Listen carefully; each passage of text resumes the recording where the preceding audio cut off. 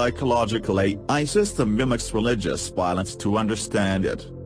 An international team of scientists has studied the causes of religious conflict using a modeling system based on cognitive psychology. Religion is often said to be at the root of the world's conflicts, but what if mankind were simply naturally violent? How might we begin to understand the circumstances that trigger spasms of religious violence in the first place? Artificial intelligence has emerged as one method for doing so. In a first-of-its-kind research study published this week, scientists unveiled a newly developed AI system that combines computer modeling and cognitive psychology to simulate the phenomenon of human religiosity on a large scale. The goal of the system is to help social scientists better understand the conditions and triggers that lead to religious violence, and perhaps even prevent it. Appearing in the Journal for Artificial Societies and Social Stimulation, the study was designed by an international team of computer scientists and sociologists from the University of Oxford, Boston University, and the University of Agder in Norway. The research team created a virtual society populated with millions of Sims, human model agents that were programmed to react and behave as real humans, using core principles of cognitive psychology. The Sims were assigned different ages, races, and ethnicities, along with sets of core beliefs, identity characteristics, and sacred values.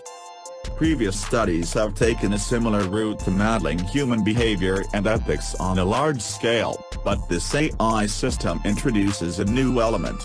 Rather than employ the usual machine learning algorithms that power typical AI systems, the study incorporates psychological AI systems to mimic how human beings actually think and process information.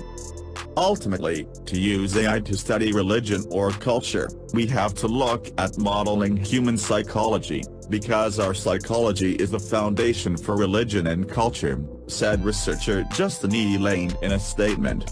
The root causes of things like religious violence rest in how our minds process the information that our world presents it. The team programmed rules for cognitive interaction within the AI simulation to show how an individual's beliefs match up with a group situation. Some of the AI human models were programmed to have had positive experiences with people from other faiths, while others had negative or neutral encounters. The researchers then set about running the simulation through various scenarios using groups of human Sims in various group sizes involving hundreds, thousands, and even millions of people. The simulated environments generated probabilities that the Sims would encounter various environmental hazards, such as natural disasters and disease, and at some point, each other. The study found that people are generally peaceful, working together when faced with disasters, but also revealed that long periods of mutually escalating xenophobic tension occur when out-group members deny another group's core beliefs or sacred values. Religious violence is not our default behavior. In fact, it is pretty rare in our history, said study co-author Justin Lane.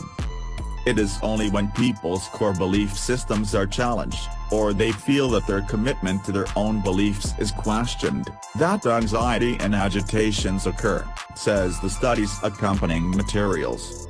However, this anxiety only led to violence in 20% of the scenarios created, all of which were triggered by people from either outside of the group, or within, going against the group's core beliefs and identity.